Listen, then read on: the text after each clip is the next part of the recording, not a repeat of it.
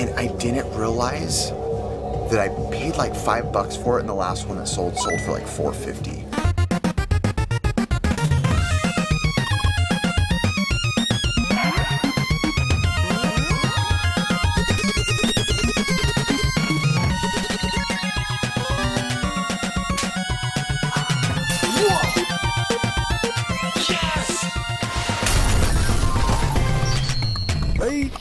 Games.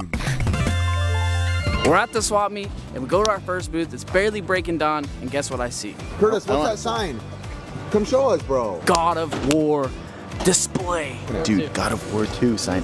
Last time we were at the convention, I seen it at 2 conventions already. I was kind of walking around, and I just kind of peeked into my eye, and I was like, how much do you think this is? So I lifted it out, had perfect little indentation. I was like, this is a grail. So I asked the guy, $130. So we got a deal. Jeez. Look at, they got me on the bottom. Dude, the last one I saw had like a frame. You put this thing in the frame. It's so good. I have that many. Cerritos. I'm at the same booth as Curtis, and we never normally start at this booth. And I've seen this guy at like higher end thrift cons, that kind of stuff, at like Long Beach. So I go here and I'm like, let's see what he's got. Look at this. This is sick. Look at that. So not only How did I miss that? Not only is it single stitch, so it's vintage, on a marina tag, it's Mighty Ducks, but it's branded with Disneyland. Right when I walk in, Mighty Ducks mixed with Disneyland. It's single stitch, it's clean, it's beautiful. Mighty Ducks, if you grew up in the 90s, when I did with the movies and the animated and even being right down the street from Anaheim, well, like 15 minutes, the Mighty Ducks was huge. I have to pick this up. That's what makes it cool. I'm all about the fact that when me and Retro Rick are super into combining two things. You know, you got, say this was Hawaiian shirt mixed with horror. I don't know, I like when things are mixed. So, what'd you say you wanted on this? 40 bucks on that one. What if I give you 40? That's perfect. For the price, 40 bucks. If you know shirts, that's a steal of a deal. Even he was like, when I pulled it out originally, he was like, oh, that was actually meant to go to a different thing that was like more for like high-end clothing buyers, but I'll sell it to you, 40 bucks. Take it, it's mine. I do like it. I appreciate you, bro. Thank you, dude. I appreciate you. Thank you so much. What a great booth he's got today. I love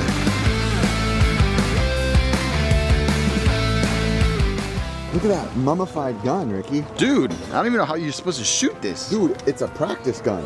It is, I'm serious. It teaches you how to use it. Look at the shot. Whoa. Did it actually look all right, or look kind of dumb? I don't know. Dang. Let us know in the comments. All right, so we go to this one booth. He has Nintendo games, Dreamcast games. Ricky, what do we got? What do we got? We got some Dreamcast games. Twist it, check it out. Twist it. Look.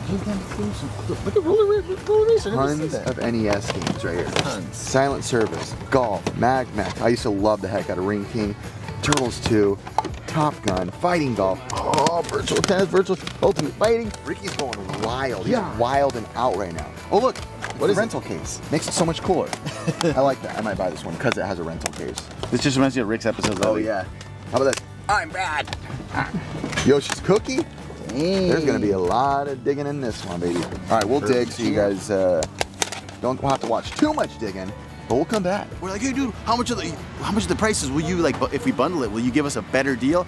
He's like, no. The prices are really good. I was like, all right, let's check them out. A lot? Will you kind of? The price is. The price is what it is? Yeah. Okay. I put really good prices. Okay, man. We literally pulled out video game price chart, and every game was above video game price chart. So I'm like, we had it passed. PriceCharting.com has an app now. Oh, they do. But yeah, most of the games were. I was bummed. It was Kirby, there was X-Men, there was Shenmue. There's so many good games. I can't overpay for them. I just can't. You know what Retro Rick would do if he was here? I am doing everything I can. Hey, this guy's beating up your booth, man. I'll buy it. I'll buy this. The Ninja Elite series. It's basically like redesigns of what happened in the original movies, but the 1990 movie. But I love them in their little coats like this. It's my favorite thing from Ninja Turtles still is the original. Here you go. From the original movie. Thank you, I appreciate it. I used to love that when I was a kid. I thought it was so cool that Raphael would say the D word and he would yell it into the sky. Jared will insert it right now. What the heck was that? Looked like sort of a big turtle in a trench coat. You're gonna look out of here, right? Come back here! I'm not finished with you! Well, Raphael used to do it, but this is Donatello. I thought the D word was Donatello.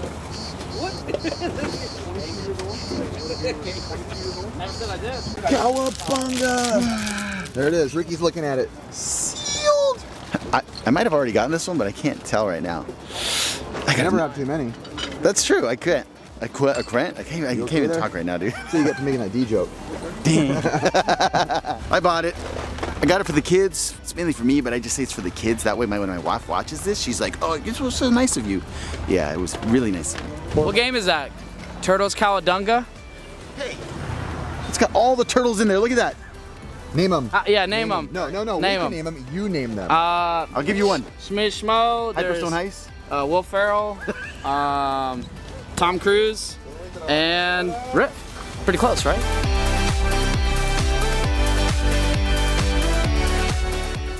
Here I am. Oh my gosh. Here he is. That's what happens for making fun of Rick. What is it, bro? What is it? It's the memoirs of President U.S. Grant, signed by the president. Really? Yeah. Is that real? Yes. Are those real? They're real. Yeah. The man of many words. He just laughs. There's 2 of them. Holy Cool. cow. Yeah. What? It was like a Barnes and Noble kind of thing. New York City, like the book signing. Wow. Yeah. Nerd! Do you guys like being on the show or do you hate being on the show? What's your rating? 1 to 10, what do you like being on the I show? love it. You love it? It's What's the your best, Like 10, I guess. That sounds real convincing. I love it. Dusty, what's your rating of 1 to 10? How much do you like being on the show? -5. Hey, Dusty gets the most love in the comments. I've seen it Yeah, all the time. right, dude. Everybody hates me, bro. I'm the villain. You're definitely the most commented about, though. Yeah. The villain? You're just the most commented about. I know, dude. I try to charge like 5% over eBay. Go back to Anna's booth. Anna always has cool stuff for us. It's always unexpected too. Like they never tell us they're holding stuff for us, but it's just there. They're like, haha. All right, let's see. Let's see, Ricky. Let's see. Wait, I think earlier I brought some stuff over. Oh, look at these. These are cool. Old Happy Halloweens. These are kind of sick. I like these. Oh, a little Bart with tag. Ooh, let's go. What's up? Good morning. Good morning. I hit some stuff earlier. Is it still hidden? Aha. Let's see. And I find a ton of Starlog sci-fi magazines. I'm a huge fan of the Starlog look. It was mostly like Star Wars type stuff, even some Star Trek. There was also some Rocketeer stuff in there. Ugh. All right, let's see what I grabbed earlier. It was too dark earlier. It was too dark, like Ricky, too dark. Look at this, Ricky. Oh, dang, this would be perfect for my basketball. Look at these. For your basketball? Look at unused. Baby. Dang. Baby. And then, these are all Starlogs. So I know these aren't like valuable, they're just people like them. Yeah. They're Starlogs. Super cool. All like monster. Oh, look at that, it's all the toys. That's really cool actually, Rick. Licky. I called you Licky. Why did you just call me Licky? Hey, Licky. Check this out. Revenge of the Jedi. Dude. Schnitzel.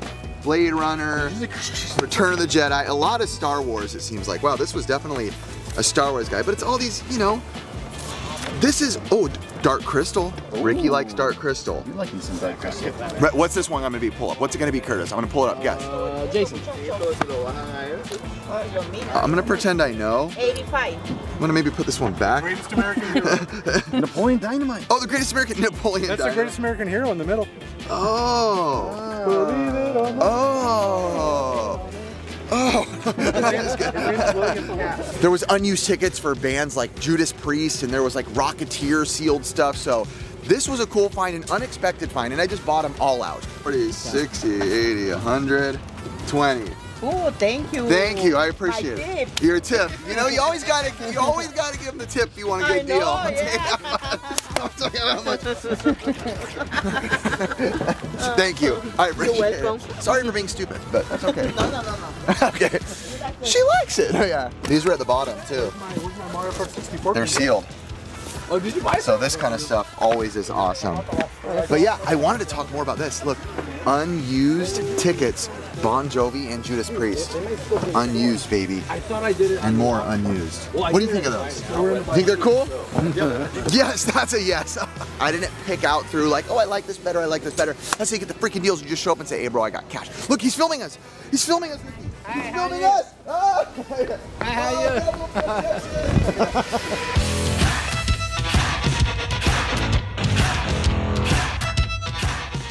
Show me what you just discovered. All right, so look at this picture, right? See a little girl with the Mickey? Yes, at the same booth, you found her Mickey. Our mission, return her Mickey. We're gonna return Rick's to returning this Mickey. girl, whoever she is. He's gonna call her on the Mickey. Hello? Hello? Hello? E.T. from home? We go to Dusty's booth and he has things that he normally doesn't have. And I'm talking like funky VHS, but like weird VHS. So I start looking at a lot of this VHS and there's like apparently this lot, Dusty said, he confirmed with us that it came from someone that worked for Prince. That's where all this came from. So it was a lot of like teaser VHS on the big VHS, which I still don't know what they're called, but it was a lot of funky different horror stuff. Oh, just was at Dusty's. Oh! All right, grabbed a few things.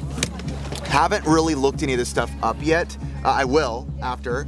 First I got Raw Nerve sealed, which I don't know what this is. It kind of looks thrillery, horror-y, so I had to pick it up. I got this one VHS, Shock Cinema Volume 1 Lippy Look. The label looks like super uncommon. 1990, super, very weird, very janky. And I looked it up and I didn't realize that I paid like $5 for it and the last one that sold for like $4.50. Apparently they're rare. Like volume 2 and 3, I have volume 1, which apparently might be more rare because you can't find it anywhere. It's not even online. I feel a little bad about that. And then Led Zeppelin sealed, which I love this one. We got the watermarks. If you don't know what watermarks are, some people want to learn. It's like the branding that goes over this. So it's like almost like a little stamp. Then I got Cyndi Lauper. Hey, and these came, you said, oh, you're not Dusty. No, I'm not. Dusty said they came from Prince's, a guy that worked for Prince? Was that what it was? Worked with him. Worked with them. Thank you guys for the nice, real timely response. And then the last one is Jesse James meets Frankenstein's daughter, Plan 9 from Outer Space, Earth versus Fly. I think it's like old horror type stuff. Hopefully it's not like adult type content. Sometimes when you get stuff that has like this weird title like Jesse James meets Frankenstein's daughter, might be kind of funky, but let's see, super hyped. And then, out of nowhere, I find a bunch of Happy Meal stuff. Oh, this is sick. It's party time, the mask. Oh my gosh. Street Sharks? Okay, I gotta dig in here. Holy moly. From out of nowhere. Okay, I just got me a real excitement moment. What else we got now? Oh yeah. And I'm talking all the original Happy Meal boxes, but good ones. E.T., Tiny Toons, Looney Tunes, Animaniacs. They're all in there, and they're unused. Yeah, they're kind of a little bent. They're not like in mint condition, but they're unused. A ton of unused Happy Meals. I think I might just ask him for the bundle. Animaniacs, the old school Hamburglar, Grimace, original Happy Meals. What else we got here? Tiny Toons. I'm gonna pull them out so you guys can see along with me. This is not my favorite way to film, by the way, but sometimes I will. Tiny Toons, Yogi Bear. Okay, yeah, E.T. Okay, I'm in, bye-bye. They're there for me, and I have to buy these. Dusty actually tells me $25, which is a great deal for all those. All right, so Chris told me you already wanted 5 each for these, so that's fine. Oh my God, there's so much. But now these, Happy Meals, bro. Nobody wants these, bro. Only I want these. Give me 25, everything. Whatever. Easy. I got you, dog. $25. See. Wax on, wax off. 20, 100. Down 10? See, he thinks he knows my prices, bro. It's 120. What's up? I got you the other time. Let's see what you got, dude. I'll show you over here. All right, got it. Chris passed these to me. A couple more of those massive I don't even want them. I'm scared. Those massive VHSs. I don't even know what they're called, I'll be honest. You can play these on like original editing type stuff. But look, this is all trailers for horror stuff. I was a teenage wolf, The Brain Eaters, Wonderful Land of Oz, Side Hackers. Some people pay good money for some of those. I get to keep some of those. There's a lot of doubles, so I can keep a good amount. But what I'm gonna buy next is this plate.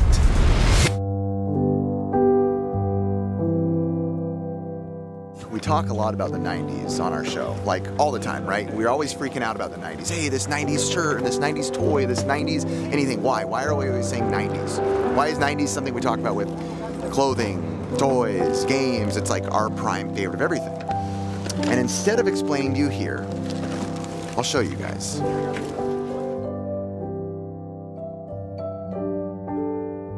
The 1990s. A decade that whispered its secrets to us through the rustling leaves of memory. Now a bittersweet treasure lost in the sands of time. It was a time when innocence ruled, when life flowed with the simplicity that seems almost surreal now in a digital age. My brain explodes with nostalgia as I revisit the hollowed halls of what it was to live a 90s childhood. A time when every day was a treasure chest of memories waiting to be unlocked. And even though our minds can relive those days, the knowledge that those days are forever gone leaves a sense of melancholy in my soul. I didn't think you'd show. You know why I'm here.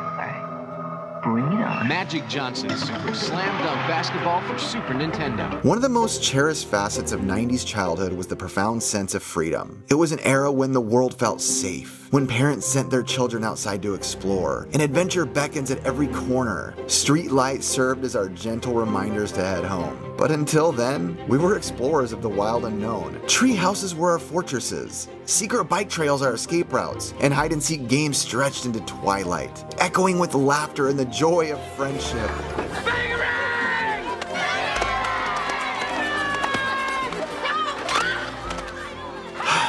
The innocence of those days, when the world seemed vast and full of wonder, and the weight of adulthood was a distant speck on the horizon.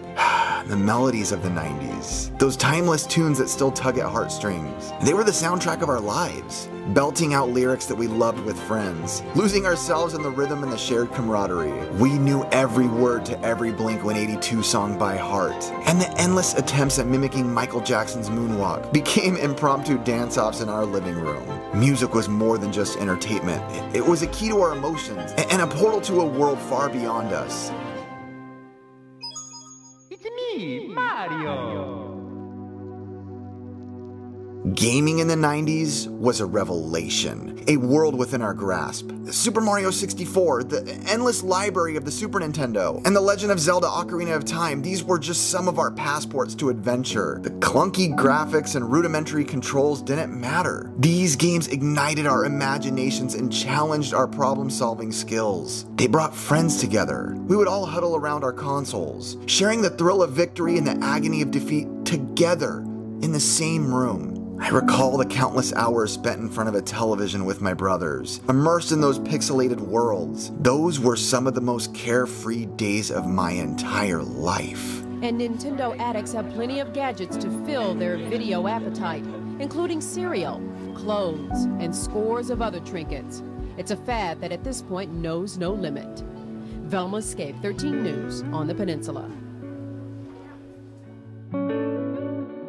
Saturday mornings were a cherished sanctuary, dedicated to the wonders of cartoons. We reveled at the antics of the Animaniacs, marveled at the beautiful art style in Batman the Animated Series. And whether we knew it or not, we were being taught lessons in life from shows like Captain Planet. And who could forget the joy of unwrapping a McDonald's Happy Meal, discovering a miniature toy version of our beloved cartoons inside? Those Saturday mornings were a cocoon of happiness, a weekly ritual that made the world seem like a place of infinite possibilities. Again, there's a sense of sadness that those simple pleasures have been replaced by the constant buzz of notifications and the endless scroll of social media. And yeah, in a time before the reign of social media, friendships flourished in the real world. Birthday parties meant pizza, cake, and unforgettable sleepovers. We'd huddle in dimly lit rooms watching movies until the early hours, or stay up late sharing secrets, forming bonds that time could not erode. Our friendships were forged in the crucible of shared experiences, not measured in virtual likes or followers. I worry for the friendships of future generations, knowing that they aren't able to forge their friendships in the way we were in the 90s, where it was truly with the person you were with.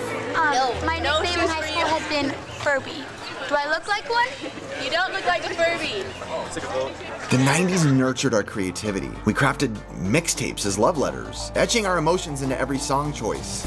I would even say that Etch-a-Sketch became a canvas. And I have friends that would say that Tamagotchi taught them responsibility and even the value of nurturing and taking care. And in an age before we had instant answers on the internet at our fingertips, we turned to things like encyclopedias, libraries, our parents, teachers, our friends, Nintendo powers, fueling our curiosity and igniting the flames of discovery. Not not sure how I feel knowing that this hunger for knowledge and the joy of creating with our own hands have been overshadowed by the convenience of Google and the allure of instant gratification. Looking back, the 90s were a bridge between eras, a time of growth and transformation. We learned to adapt, to innovate, and connect in ways that would lay foundations for the digital world we inhabit today. There's a stark contrast between the simplicity of those times and the complexity of the present, where the pace of life has accelerated beyond any recognition. Now, the 90s may be a chapter closed, but its resonance in our hearts is eternal. It was a time when childhood was an irreplaceable treasure, filled with the purest laughter, the grandest of adventures, and the friendships that were destined to stand all the tests of time. So grab a skateboard and together let's raise up a glass of Kool-Aid and toast to the timeless magic of the 90s childhood, forever woven into the fabric of our lives, a tapestry of heartfelt memories that will never fade, they cannot fade, but that now,